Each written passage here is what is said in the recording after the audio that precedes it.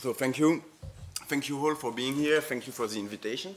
So the paper I will present you is entitled Political Connection and Insider Trading. It's a joint work with Thomas Bourveau, who is at the Hong Kong University of Science and Technology, and Renaud Coulon, who is from Melbourne in Australia. I mean, from France, but he's in Melbourne. And I'm from Aix-Marseille University. So as you may guess, this paper will be about political connections, so people connected to politicians, so especially to one politician, which will be the president of France from 2007 to 2012, which is Nicolas Sarkozy. And we will investigate how political connection might play a role or not in the context of insider trading, so trading on the stock market by insider of listed firms, so by board members. So the general motivation of this paper is that we get interested into insider trading. So insider trading is trading by using privileged information. So on the stock market, everybody is allowed to trade. Everybody is allowed to trade using private information, otherwise there will not be any stock market. But you are not allowed to use privileged information. So then the legal definition of what is a privileged information is pretty complicated, but basically it's something that you have access to as an information, but other people cannot have access to it, okay? And you are not allowed to use such an information to take decision about which trade to do, to sell or to buy or whatever. Why? Because, I mean, this is like you have an advantage which is unfair. And so insider trading using privileged information is heavily regulated and forbidden basically on all stock markets. The reason for this are really simple. It's basically because there are expected costs to society. The expected cost to society of such illegal trading are that, well, if some people actually cheat, well, this might reduce public trust into the stock market, so people will be discouraged to use the stock market, to invest, etc., etc. And if you think that stock market is good for the development of an economy, this is bad, so you want to avoid it. This might also create conflict of interest within insiders, so within people who have access to privileged information. So they should not use it. I mean, so there are different reasons why you don't want that people use privileged information. And of course, everybody might have privileged information. But there is a category of people who are more likely to have privileged information. These are board members. So people who sit on the boards of listed firms. So because they are in the firm, well, they are more likely to have access to privileged information. So these are people who are at higher risk from using privileged information compared to us, for example. I don't know, maybe some of us are sitting on boards, but I'm not. So I might have privileged information, but those who are sitting on boards, they are more likely to have it and to use it. And so these are people who are monitored by authorities in all developed countries because they are at higher risk.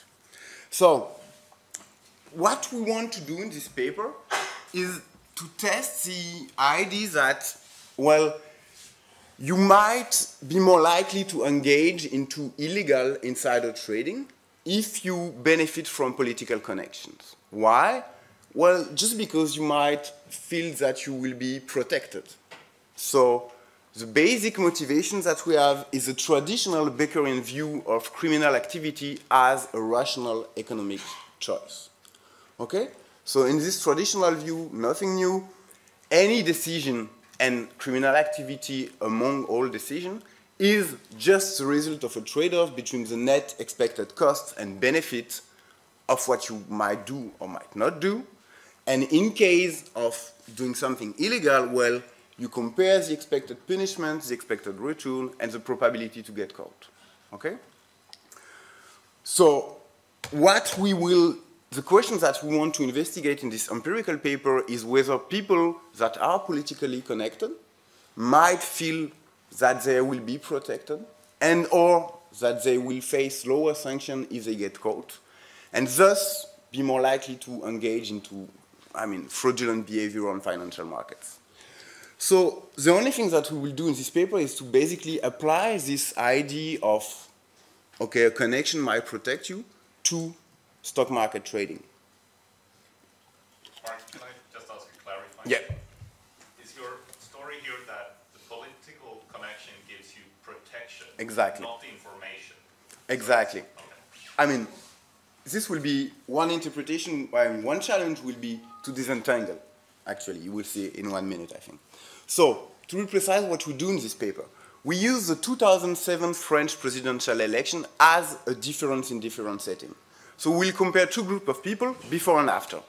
And we'll compare people who are connected to the to-be-elected President Nicolas Sarkozy to people who are not connected. And we will interpret the election of Nicolas Sarkozy as President of the Republic as a shift in power of this guy, and so as a shift in the value of being connected to that guy. Because now his power is changing, and so he might now be more able to protect you if you are connected to him, or to do something else, but that's the way we interpret it here. So, what we will do is we'll have measures of the behavior of board members on financial markets, and we try to compare whether they change their behavior in diff between before and after, between connected and non-connected people. And basically I will show you three things. So first, trades of connected directors will trigger larger abnormal returns on stock markets after the election than before, compared to non-connected directors, etc. So this is something that we will interpret as there is more information into trade by those people. So this might be more information because they are connected, they know about policy forecasts, etc. But this might be also more privileged information. But we observe this from a reaction by the market. So the second thing that we will do to try to disentangle will be to compute the time between the moment they trade and the moment they report their trade, because there are reporting requirements. And we'll see whether they break the law or not, because they are requested to report within 5 business days. And we'll show that they become much more likely to break this law, which is not a very bad thing, but still, I mean, they break the law. And finally, the third thing that we will show is that we will compute the time between each trade and the next public announcement of your firm about results or whatsoever. And under the hypothesis that the closer you trade from a public announcement, the more likely it is that you use information that will be made public at that point, well, this assumes that those guys, they are more likely to use this privileged information. Okay? Everything that is here is in difference. So compare it connected to non-connected from before to after. So, just to give you a preview, and this will be the only graph you will see in this presentation because others are really crappy, but this is an example with the reporting delay. So, board members of listed firms are requested to report their trade within 5 business days. Well, because it's France and because the law was just enacted in 2006, you see that most people don't report their trade during over 5 business days. But still, I mean, the dashed line, it's the average of everybody, all board members of fresh listed firms. And you see it basically converges to what is legally required. The plain line is the behavior of people who are connected to Nicolas Sarkozy. And as you can see, before the election, it's more or less the same thing. And after the election, they start to be, I mean, to completely do something different from other people. So they are much more likely to break the law. Okay? So the contribution to the literature of this paper are basically twofold. The first one is to contribute to the literature about the determinants of criminal activity. So here we basically just confirm, I mean, just show that political connections favor white-collar criminality, and we confirm that social ties are important are an important determinant of illegal decisions, basically. The second literature to which we contribute is the one about political connections. So as you may know, there is a huge literature about the way political connections affect firms, affect municipalities, I mean, between tiers of government, between firms, etc., whatever you want.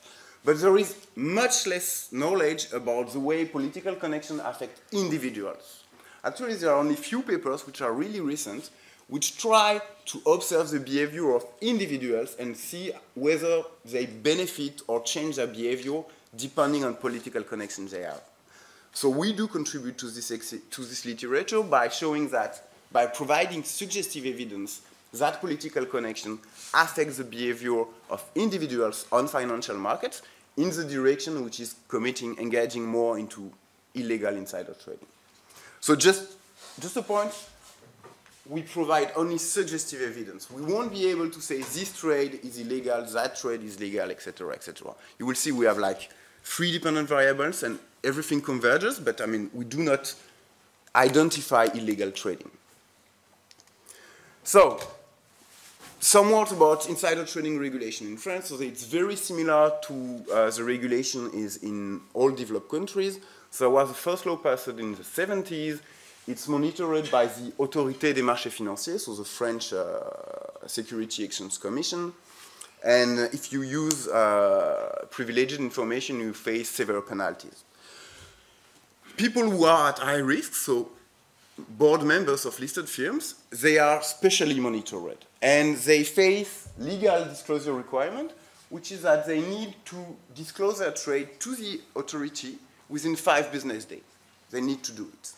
It's pretty new, it's since 2006, because France is very low to implement European directives, but no, that's the case. So these are legal rules, and also there are informal rules. Informal rules set up by boards of firms themselves, by firms, unions, etc., which is you should not do this, you should not do that, you should not trade before a public announcement, etc., because this will cast doubt on what you are doing, this will cast doubt on the whole community, etc., etc. So you have legal rules, you have informal rules, but basically it's pretty similar to all countries. So why do we use France on this setting and this election in this paper? So the first bad answer is because we are all 3 French, but that's a fact, not an alternative fact. The second bad answer is because we have data. So it's as bad as good, but you will see we have nice data. Well, but then a little bit more seriously, so this is basically a slide about both the external and the internal validity. France is a republic with a very strong presidential power.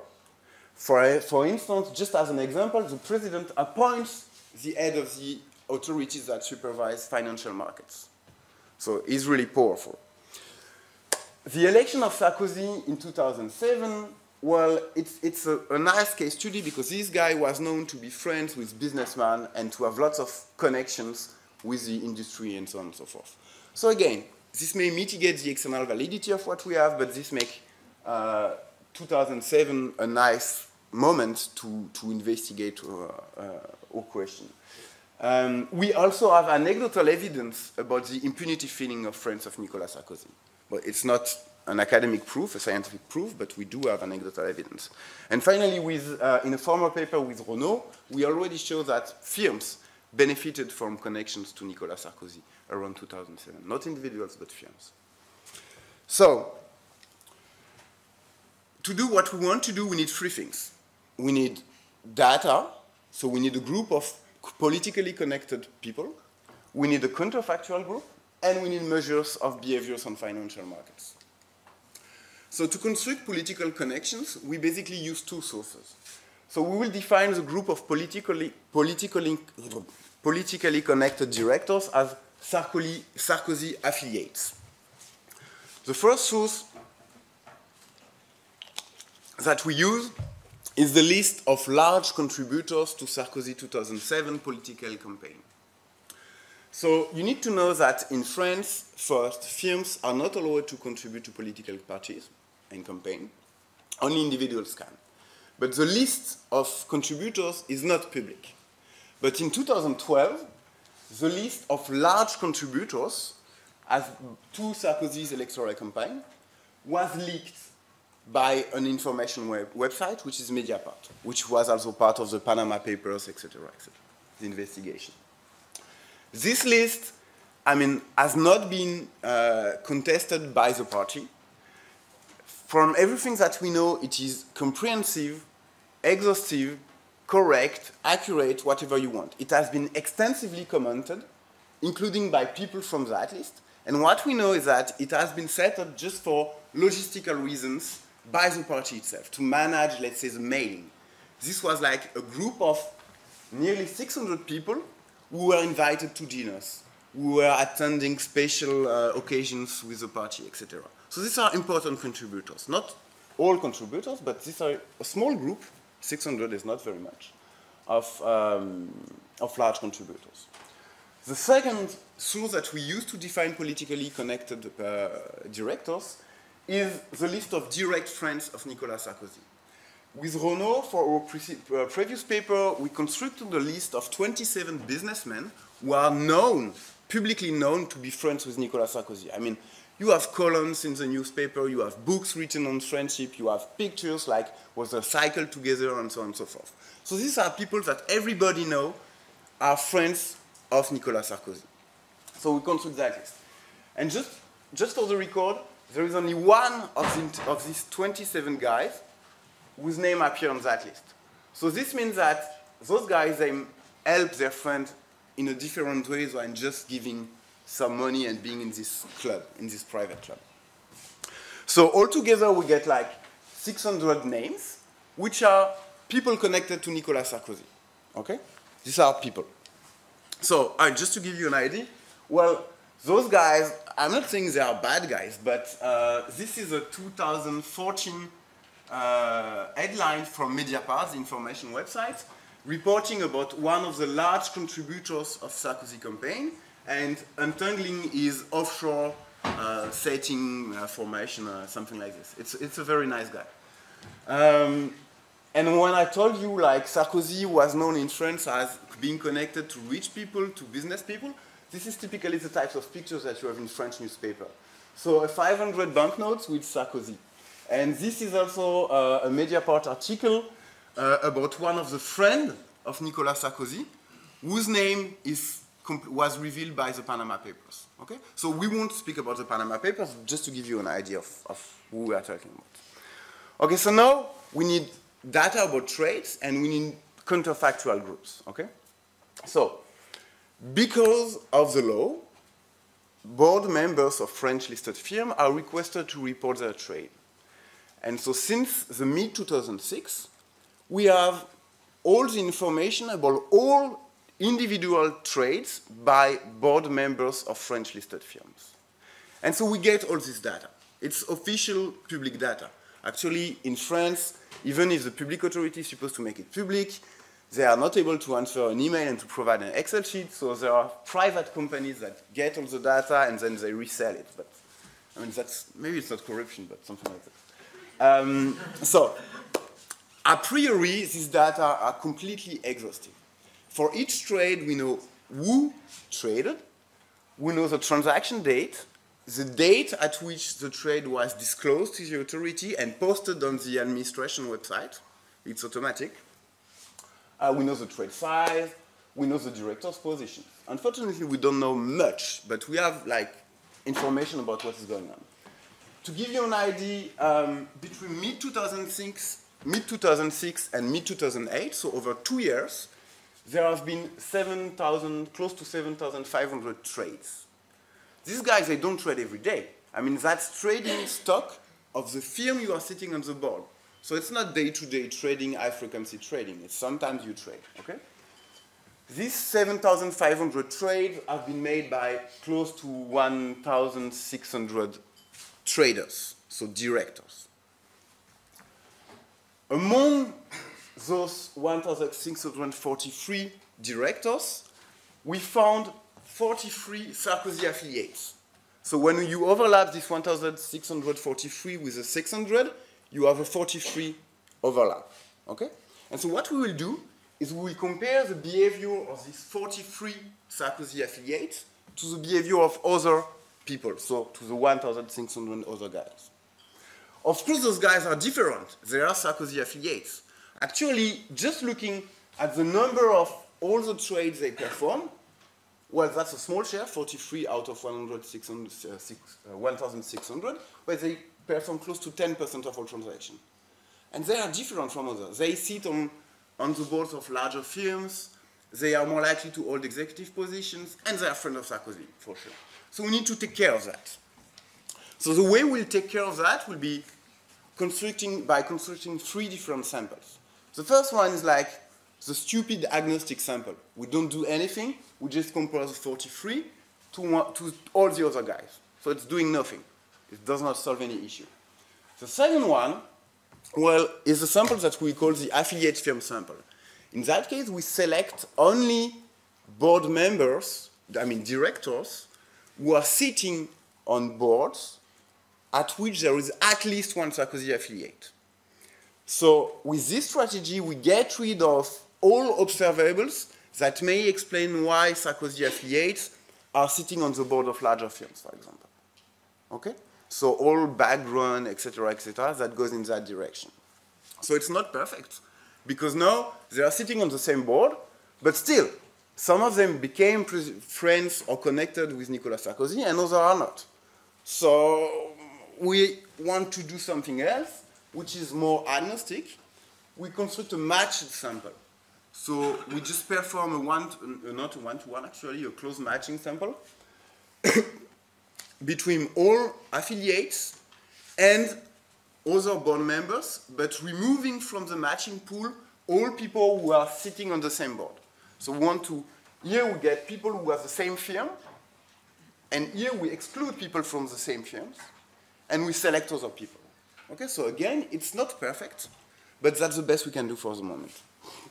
And yes, to match, we use like firm size, not the same firm, but firm size, industry, executive status, and the size and the number of trade and things like this.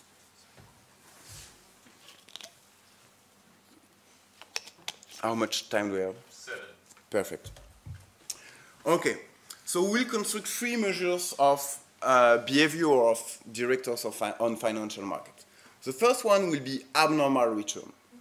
So the abnormal return is the change in a stock's return that is not explained by the market's evolution. So what we do is for each of the 7,385 trades, we calibrate a market model on the period that just precedes, I mean 30 days or 200 days as you want, that just precedes the trade. And then we predict what should have been the return of this stock over the next days. And we compare what we observe to this prediction. And this is called an abnormal return. And the literature argues that this abnormal return is a proxy for the information content of the trade. Why? Because if there is an event, and the event here is a trade, and you see that I traded, and you react to this, this means that you think that there is some information in the fact that I just traded. Okay? So this is a measure of the information content of a trade. So of course, this might be because you react because you think that I have better information because I'm connected, or you react because you think I cheat, I use privileged information.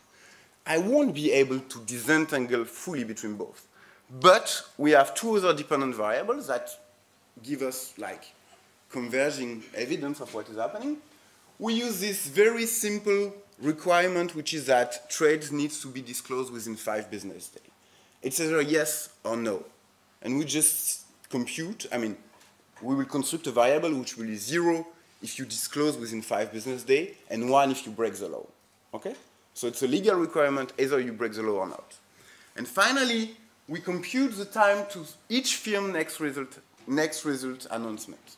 So to do this, we scrap the agenda of all public announcements of French listed firms, and for each of the 7,385 trade, we look for this firm next public announcement, and we compute the time between both. Okay? We can also compute the time since the last one. We use it as a business check. So here the implicit assumptions that we make is that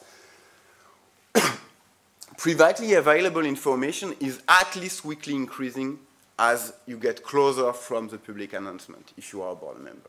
Okay? So maybe it's not, but it's surely not decreasing. So that's the 3 measures that we will use. And the identification method that we use is really simple. So you remember about the samples and the counterfactual. We just do a diff in diff setting, which is that we have a stupid OLS regression, where we have one of the 3 measures on the left-hand side of the behavior on financial market. And on the right-hand side, we have a dummy variable that indicates whether the guy is affiliated to Sarkozy, and a dummy variable for the time after the election. And we are interested into the interaction term.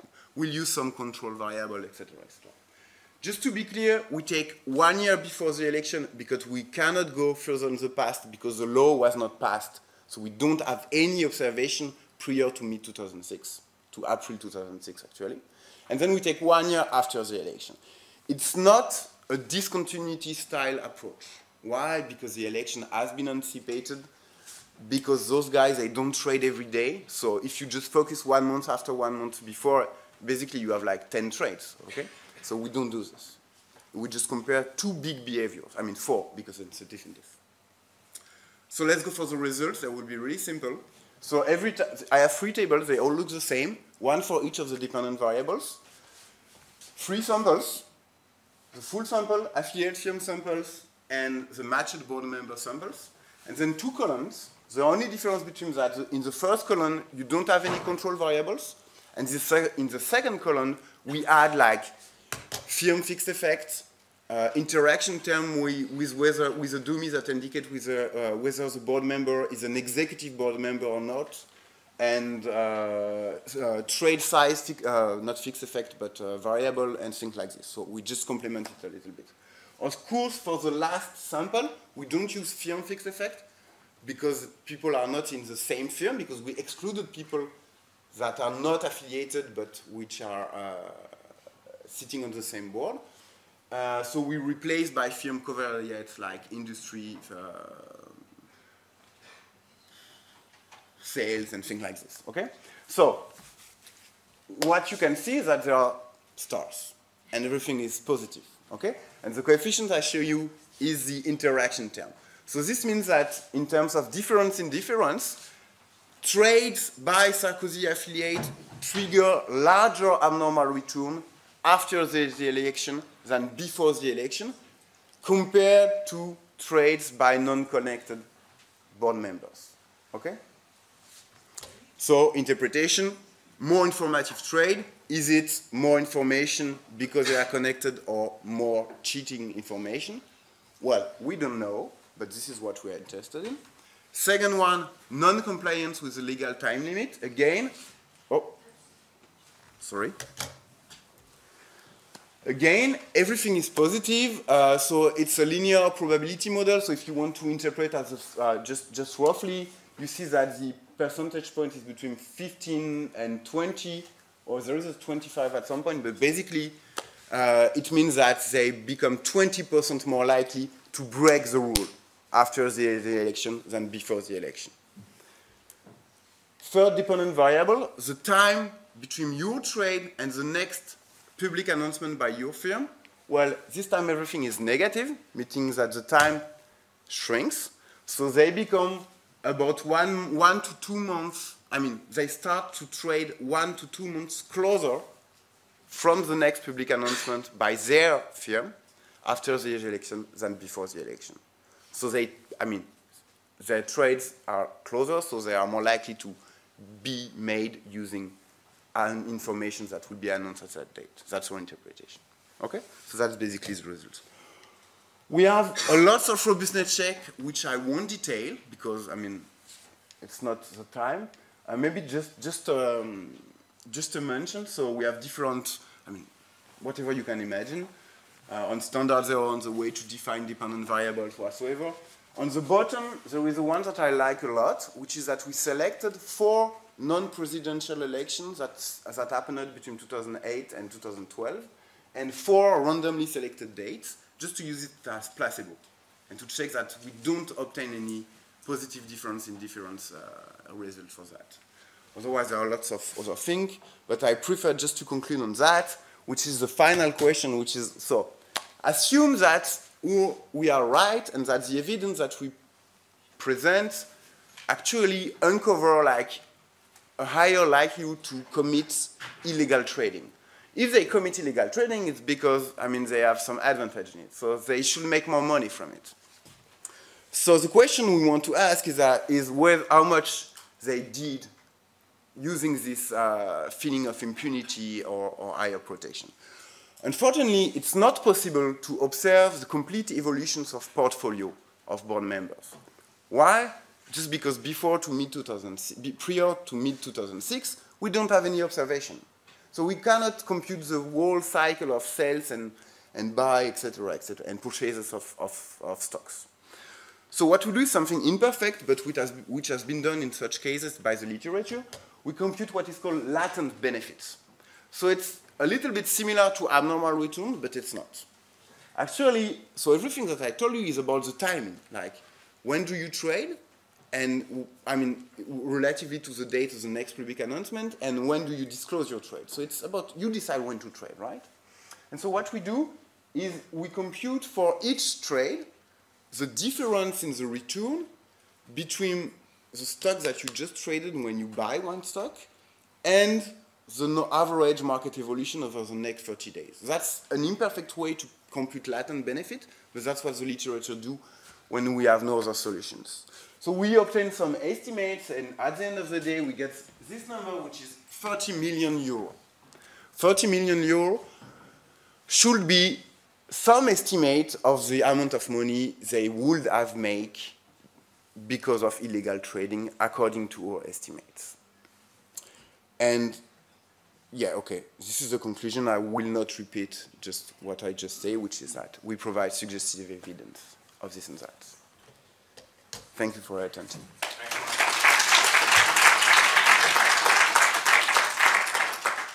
Okay, some questions? I have a question. Yeah, jump in. Yes, I missed maybe something, but connection can be personal, it can be through the party, of course. Huh? So when you match, do you control for party connection as well? You know, there is this literature on the value of being affiliated to a party and the value of being affiliated to a specific individual to the party. No? So do you capture both? Yeah, we define connections only like to Nicolas Sarkozy in general. We don't know whether they are members of the party or not. Okay, that's what sorry. I was wondering, can you also create a comparable sample of party-connected firms? Because there's a literature they show, for example, in the US, yeah, you know, firms connected to the Republican have a normal return on the stock market, enormous, because of this political connector. So you may want also to have that, to disentangle the two effects, right? Or that's not possible? Well, okay. So first, firms cannot contribute to political parties in France. Yeah. But they can be connected via individual connection, like friendship connections between a board member and a politician. The thing is that at some point we use people that are sitting on the same board, and we use firm fixed effect. So in that case, it's really the connections that we have together, and not that people of your board have with me. Because I compare other people of the same board, which are not connected to me, to Sarkozy actually, not to me, with you. So we get rid of that by using firm fixed effect at that point.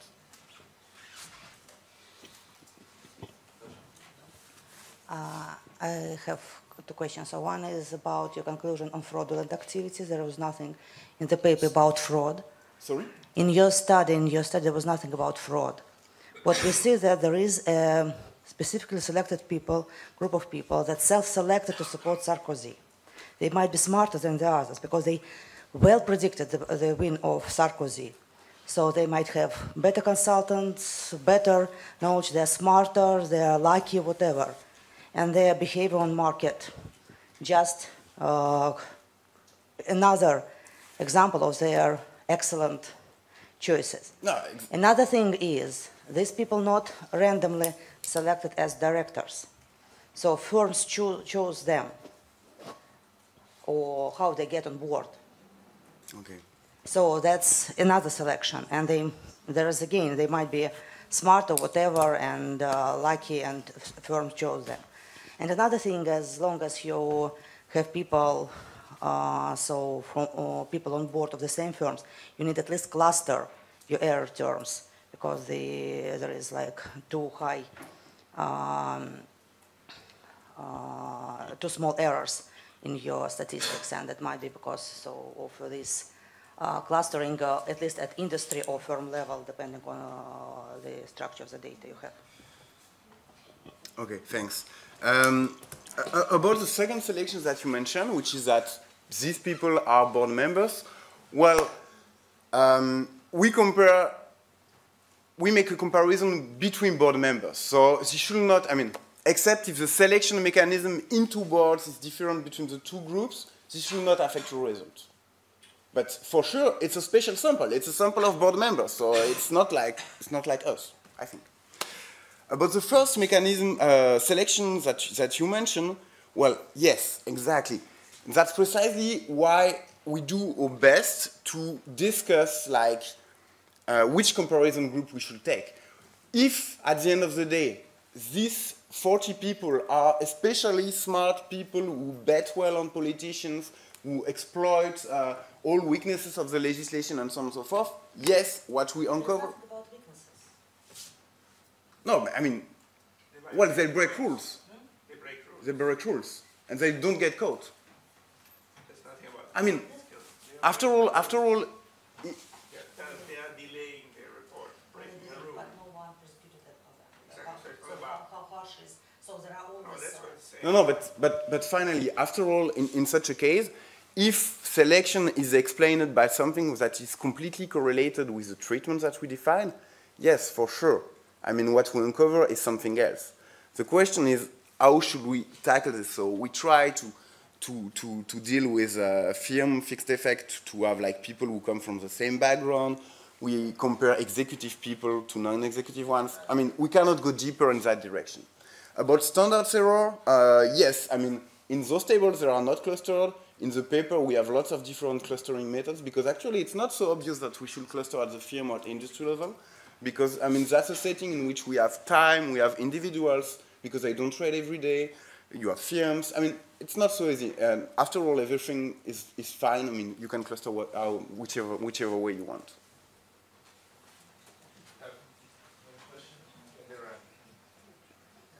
Remark and one question. First, about this 30 million euro, I think you should not compare with market index, but with return to the control group trades. It would be fairer. No, that's what we do, actually. Okay, but you wrote that it's how you compare with market index. Yeah, okay. We compare with market index, but then we do the double difference. Ah, okay, then. Exactly. Yeah, then it's okay, yeah. Okay, the question is, among these 43, how many were the direct friends of Sarkozy and how many were the contributors? It's 22 contributors and 19 direct friends. And did you compare between these two groups? Yeah, actually, so we have this in the paper, and in longer talks I do present this, but in fact, it seems that the result on abnormal return is mostly driven by direct friends, which is consistent because those guys are known to be connected with Sarkozy, and abnormal return is how the markets react. So if a connection needs to be visible for people to react to this. But all other the two other dependent variables, the results are the same for both groups. But I don't want to push this part of the interpretation. Why? Because in terms of statistical inference, well, we already compare 43 people to all others. When we separate them into two, like the identification and the statistical inference becomes to be really, I mean, complicated and weak. So I don't want to push this. But if anything, that's exactly what I said, which is that they seem to behave similarly for the two last dependent variables.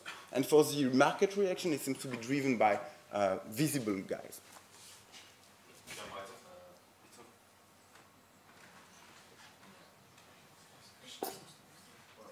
Okay. So I thought there was somebody else.